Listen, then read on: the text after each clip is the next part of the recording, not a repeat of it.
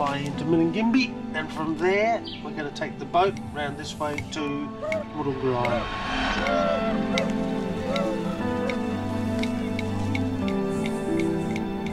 Hi, my name is Paul Sinclair.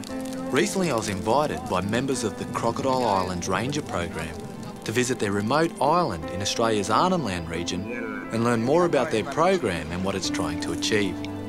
Strap in, because this is one unbelievable ride. The Yananu-speaking Yulnu people are the Aboriginal traditional owners of Murunga Island and the surrounding area known as the Crocodile Islands. Bentley James has learnt the local language during his years living on the island and is one of the people passionate about continuing the program into the future. But what exactly is the Crocodile Islands Ranger program? As people gathered round to collect their new ranger uniform, I learnt that the program is a vehicle for innovation in contemporary Indigenous ecological knowledge. With no shops on the island, the Rangers are enthusiastic about protecting the environment, especially as it provides their favourite foods.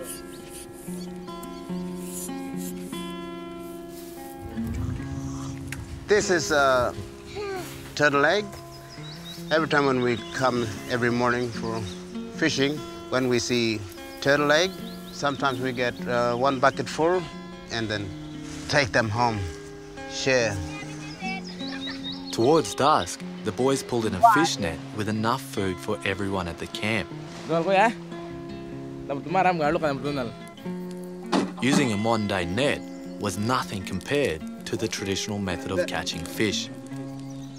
Being over 50 years since the last traditional fish trap was set on the island, for many of the younger people, this was their first time seeing the real thing. Fish traps signify a profound body of knowledge, and the responsibility for passing on that knowledge is in the hands of the older generation.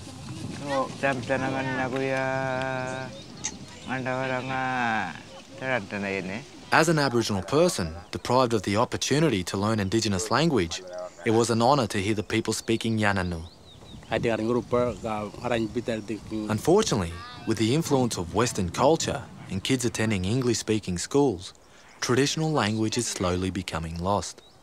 Recognising the seriousness of the situation, the Ranger program is implementing strategies like a Yananu dictionary to ensure their language is preserved for future generations. The challenge they face, however, is that there are no longer many elders left. We've got one leader left, oldest.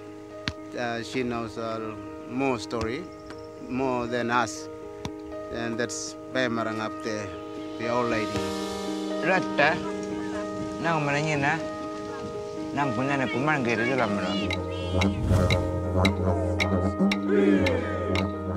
Aside from teaching younger people correct dance techniques, Bamaranga is responsible for passing on knowledge to her kin all over the Arnhem Land region.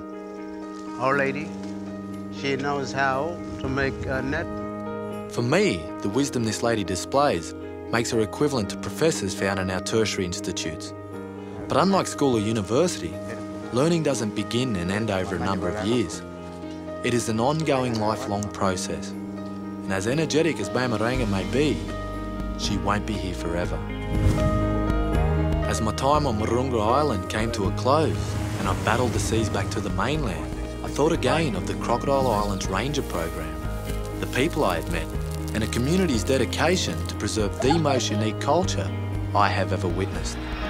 Alone this will be a challenge, but with your support of the Crocodile Islands Ranger program, life on Murunga will continue to flourish. We're looking for our ranger. When we die, the kids will take over.